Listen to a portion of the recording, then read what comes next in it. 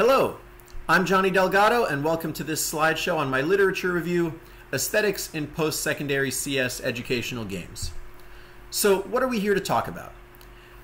There are a lot of studies on games to teach people at the post-secondary level computer science. The majority of the game-based intervention research in the post-secondary space is in STEM fields, and in just computer science alone, 68 digital games and 40 non-digital games were found in a literature review in 2016. So there's quite a bit of material to go on, but high volume does not necessarily mean high efficacy. So before we really get into it, there's a certain amount of prior knowledge in game design that we need to talk about this at the research level. So, types of games. What are the frameworks that we can use to talk about different types of games? Well, one of the oldest comes to us from Richard Bartle in 1996 in a paper called Hearts, Clubs, Diamonds, Spades, Players Who Suit Muds. Now, I said a lot of things that probably mean absolutely nothing to you. Muds are multi-user dungeons. Richard Bartle, the researcher, was actually one of the co-creators of the first MUD, known as MUD 1. Very creative name for that.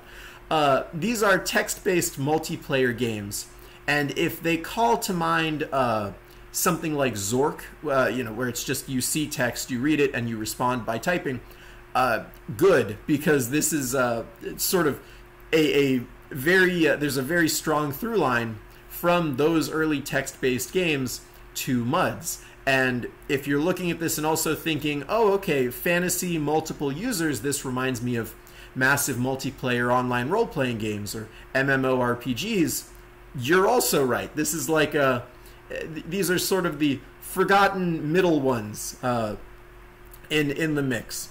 So Richard Bartle was interested in why people enjoyed playing these games, why people were engaging. And what he found was rather interesting, because of all of the people he was studying who were playing the exact same game, he found 4 very distinct groups that were interacting with the games for totally different reasons.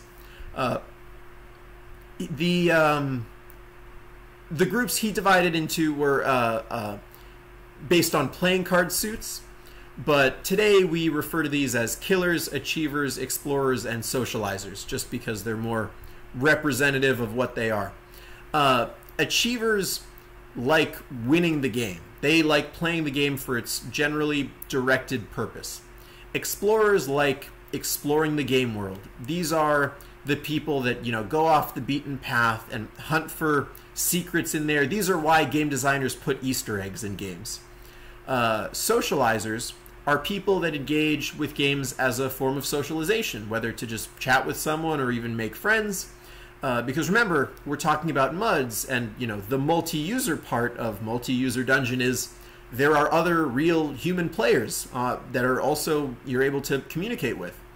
And finally, killers. We have multiple people in a situation where you're going through a dungeon. Players can fight and attack other players. This is what nowadays is commonly called PvP, or player versus player. These types of players just enjoy that. It's that competitive kind of nature that you might see in competitive sports. So different people were playing the exact same game for very different reasons, and that's what I want you to keep in mind, because we're going to look at another framework that comes from a paper in 2015 called Game Mechanics, Dynamics, and Aesthetics, or I might refer to them as the aesthetics of play.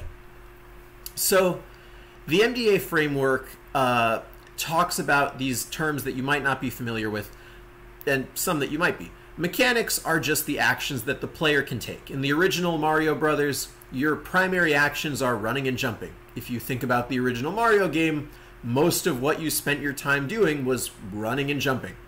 That's okay. Even though that sounds oversimplified, it's okay to enjoy a game about running and jumping. Dynamics are the in-game systems that the players engage in. You see these a lot in RPGs, like a crafting magic item system, or solving puzzles in a role-playing game.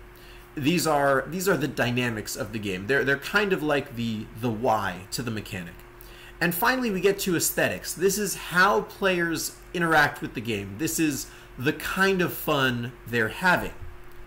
And mechanics, dynamics, aesthetics defined 8 different aesthetics.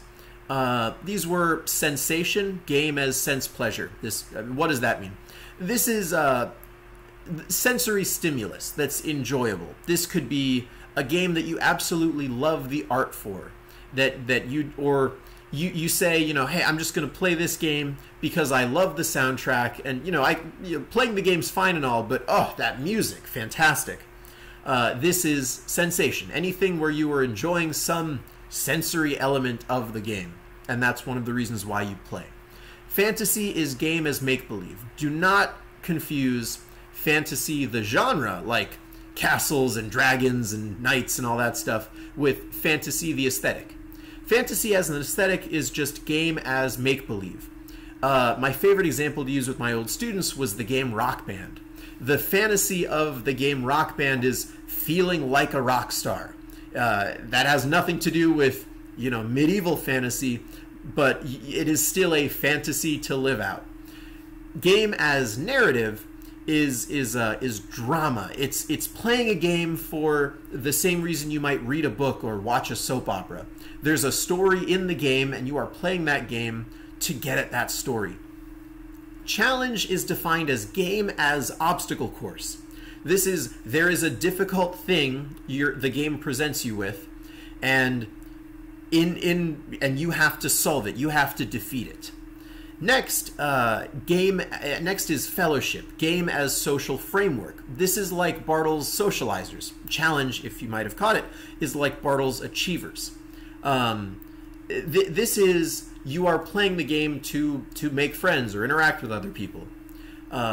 Next is discovery, which almost directly maps onto Bartle's Explorer player type, if not directly. This is game as uncharted territory. That is exploring the world. That is the fun you are getting. Expression is a bit odd to talk about. It's a game as self-discovery. It's basically using the game as art, not as art to appreciate, that would be sensation, but art as a way of self-expression. This is, if you see anyone in Minecraft making beautiful large-scale architecture and you're like, wow, that must have taken a lot of time and creativity and effort, that is expression.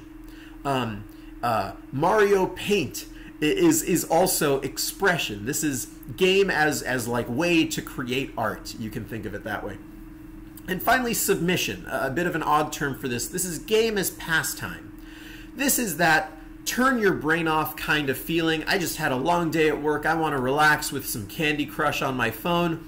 That's submission. It's usually low effort, relaxing, just it's a thing you do, and who doesn't like to relax sometimes? One thing I'll note, some people have referred to it as a 9th aesthetic. It sort of fits in between challenge and fellowship. Competition.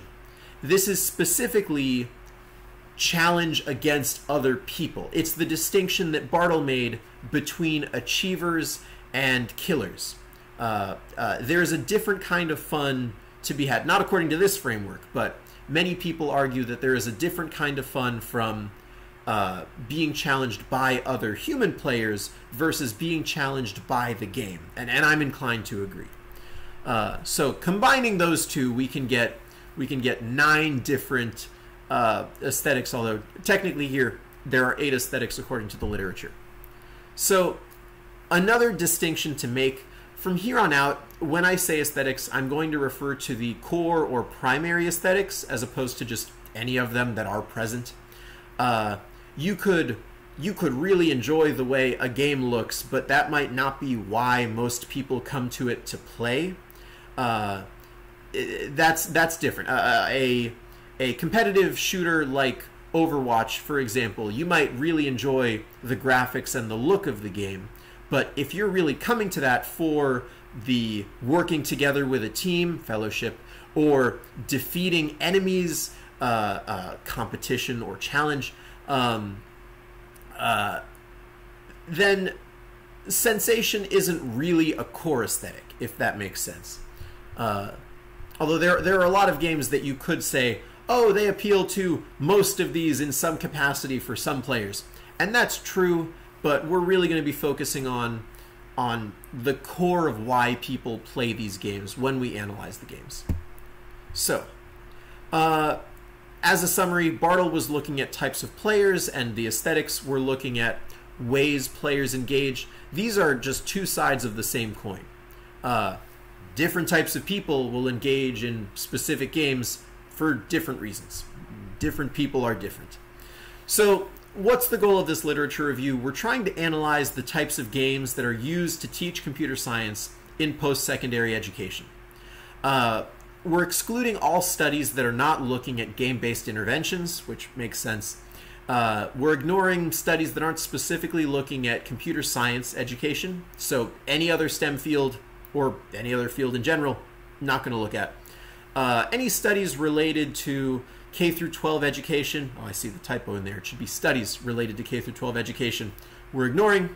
And studies that weren't using specific games, like if they're perhaps referring to too many or they're not describing their game-based intervention, we just couldn't analyze what those core aesthetics are. So to get the papers, I used the Primo search in UF's digital library. These were my search terms if you care to look at them. And some initial observations just to orient us before getting into the meat of it. Certain aesthetics are used far more frequently than others.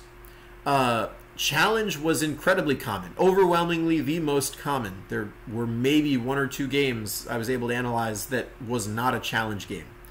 Competition and fantasy. You'll note that I've separated out competition.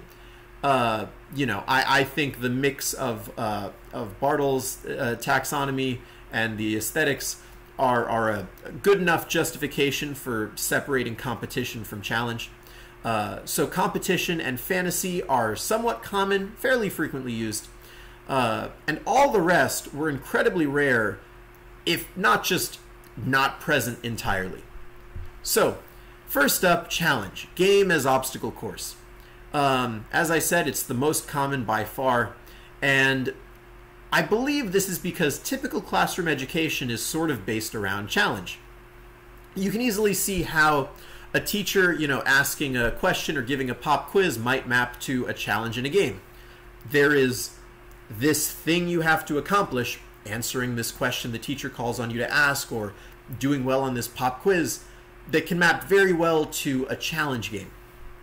You can look at scores in a video game as the analog to grades in a classroom. Both measure performance. And a semester's instruction is usually broken down into units. And, at the end of that unit, you'll take a test. Similarly, you might be thinking, a lot of games are divided into levels, and at the end of that level, there's a final boss. This level-based gameplay is a hallmark of a lot of challenge games. So it's very easy conceptually to map classroom instruction onto challenge games. And I just want to bring up a parallel between Bartle's achiever player type to challenge. I know I did before, but I think it bears repeating. So what are the benefits of challenge? Overwhelmingly, many studies talked about how it increases motivation and engagement. And if we look at a lot of the studies, and I can cite things all the way back to 1908 with the Yerkes-Dodson law, challenge improves performance. If you increase stress, if you give someone a difficult task to complete, it increases engagement. If you do it too much, you get over to the right side of that bell curve and you can get anxiety. It's too much pressure, too much challenge, and that decreases performance. Or if you don't provide enough challenge, it can cause a loss of engagement. The students at the top of the class getting bored when you are over-explaining whatever it is you're talking about. Kind of like how I might be over-explaining this right now. This leads us very nicely into drawbacks. Too much or too little pressure, too much or too little challenge, and you lose engagement. which could decrease performance in the game or in learning. It's easy for teachers to gauge this in the classroom because you can kind of see students nodding off or when they're just completely lost because you've gone too fast, and you can speed up or slow down your instruction as needed. But we're not at the point where we can easily create games that adapt to the level of challenge people need. Some games find a way to do this by adjusting their challenge based on performance. You know, if players aren't doing well, decrease the challenge, make it easier for them. Or if they're doing way too well, ramp up the challenge, give them more enemies, give them more difficult problems. However, in the studies looked at for this literature review, I did not find any studies that were using game-based interventions that were that advanced, dynamically adjusting their level of challenge based on the player's abilities. Or if I did, it was not described in the papers. Most studies don't check more than the percentage of students who feel engaged, so we may be seeing issues where, oh, your challenge game-based intervention is engaging 60 or 70% of the students, but 40 or 30% of them are absolutely not enjoying this and they're just tuning out, that we might completely ignore. There was not a lot of baseline of, is this possibly detrimental to the students? It was just overall people found it engaging, so great. And the vast majority of the game-based interventions used challenge. And to remind you, there are 8 aesthetics according to the Mechanics Dynamics Aesthetics framework, or 9 as we're defining it here, if we include competition as different than challenge. So it seems odd that you would see the vast majority of them being only one of these aesthetics. So next we're going to move on to competition. It's not as prevalent as challenge, but it's still widely used in these studies. It's nice because it allows for a measure of progress and can also increase motivation, just like challenge. It appeals to Bartle's killers. It's hard to achieve, to implement multiplayer games in video game-based interventions. It's just, more difficult to program multiplayer games than single-player games. However, if you think back to that 2016 literature review, a lot of games to teach computer science were board games in the studies, and it's very easy to have multiplayer board games. However, something to note is, while you do get competition in a board game with multiple players, you also add in the inherent benefit of group work, which is absolutely amazing for teaching. But when it comes to us analyzing the results and saying, oh yes, this was effective because it was a game-based intervention that used competition, well, we'll slow down there, because it could have just been the inherent effects of group work improving student performance. That's why we saw benefits there. So, forgive me, but a lot of my speech here might be to temper your expectations. But now let's talk about video games. Just because it's hard to program multiplayer games does not mean we are completely lost when it comes to easy ways of adding player versus player competition to our game-based interventions. Leaderboards or scoreboards can be implemented to just allow students to compare themselves to their peers, which just needs to exist in the form of displaying a student's score publicly. This doesn't even need to be built into the game. This could be a situation where a game-based intervention has a score and the teacher gets that score and then just posts the scores publicly on the learning management software. It can provide a lot of beneficial peer pressure, just competition in general, to encourage students to try to improve their own scores when they see metrics of like, oh, that student's doing better, maybe I should try extra hard. There were a lot of situations where students were turning in assignments earlier or doing, or going above and beyond because the game implemented competition. However, there could also be detrimental effects in students comparing themselves to each other in an unhealthy way. Liang et al. Attempted to mitigate this problem by only showing the top 15 students in the leaderboard to, quote, avoid embarrassing the weaker students at the bottom. And this helps mitigate that, but you might still have students feel like, oh, I didn't make the leaderboard. That stinks for me. So just something to keep in mind. Competition may not engage everyone and can be detrimental. Next, fantasy. Not as ubiquitous as challenge, but then again, no other aesthetic is, but still relatively common. And I think that's because it's a very low effort way to increase motivation. If someone really engages with a particular fantasy, how hard is it to flavor the game as like, oh, you're learning CS, but there's also a dragon and sword fighting. Great, cool. If you like that type of fantasy, it may make the game more engaging. However, not to, once again be the Debbie Downer, but there's a high potential for players to disengage with specific fantasies. I'm going to cite Saving Sarah by Barnes et al., which is a game-based CS intervention centered around saving a kidnapped princess. And I believe this could draw out negative feelings about the classic damsel in distress trope. Even though they do specify that, quote, Sarah is far from helpless. So it may be the case that in the game it is not this stereotypical helpless damsel in distress. But the mere presence of stereotypical elements of that trope could create a negative association with the stereotype in players.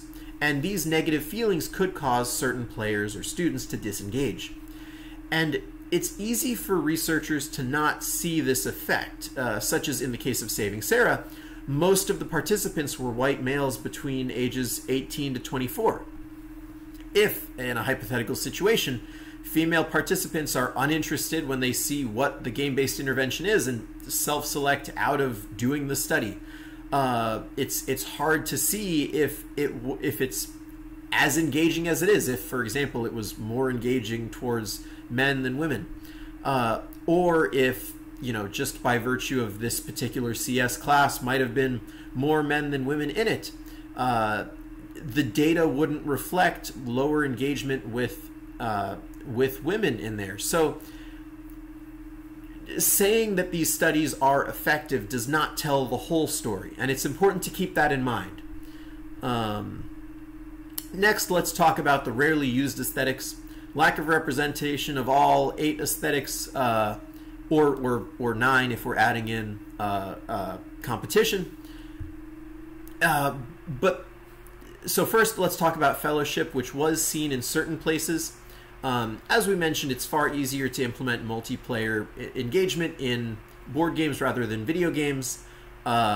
So it makes sense that we see a little bit of fellowship in these studies, just because it's very closely tied to competition. But why don't we see the other aesthetics? Or why do we so rarely see the aesthetics other than the 3 that we've already talked about?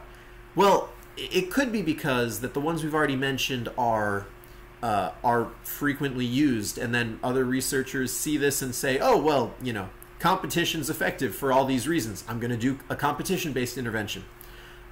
It could be that it's just easier to program competition, challenge, and fantasy games, and it's maybe inherently harder to give some narrative underlying background to teaching recursion than it is to just make a challenge game for it.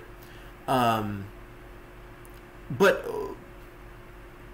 regardless of why, the big 3 are seen as tried and true ways of doing game-based post-secondary CS educational instruction. So our research question here is, what aesthetics are shown to be most effective to implement in game-based interventions used to teach CS in post-secondary education? And what we find is overwhelmingly the recommendation seems to be challenge. The vast majority of these games use challenge, and to a lesser degree, competition, and fantasy.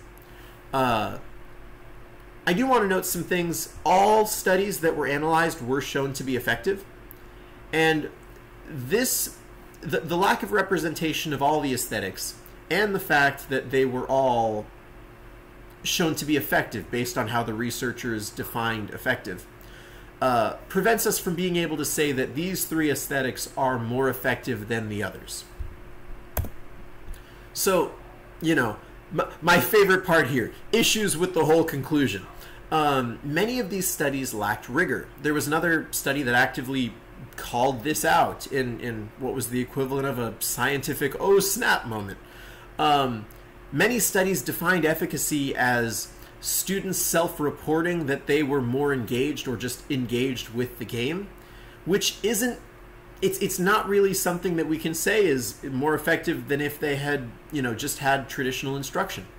There was a lack of quantifiable improvement being studied. You know, we didn't see a lot of test scores or fulfilled learning objectives being quantified and analyzed to say, oh, the group with the game was more effective than the group without. There was some, but the vast majority lacked this degree of rigor. There are many ways to engage in games. This is just my final plea. It's very unlikely that using only 3 out of the 8 or 9 aesthetics will engage all players.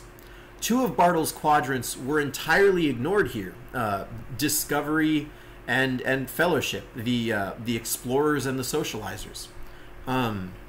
It seems like a significant oversight to just not have all of the aesthetics represented in the research. There are many different kinds of games. The games industry knows this. The academic game researching space knows this. Yet for some reason, we see a very small percentage of types of games or types of forms of engagement shown in these game-based educational interventions, at least for the post-secondary CS space. So, you know, final conclusions. There are definitely gaps in the literature. You know, making the way we define efficacy more rigorous, I think, would help a lot. But also looking into more types of games to try to engage more groups, or even finding ways to look at, you know, we might be engaging certain people in our study more, but we may be causing others to disengage, and you know, that doesn't seem like the glorious glowing review of all of these studies claim to be effective that just that statement might have you believe. So I hope you learned something. I hope you enjoyed this. Thank you for sticking around to watch the whole video. I really appreciate it. I've been Johnny Delgado. Have a wonderful day.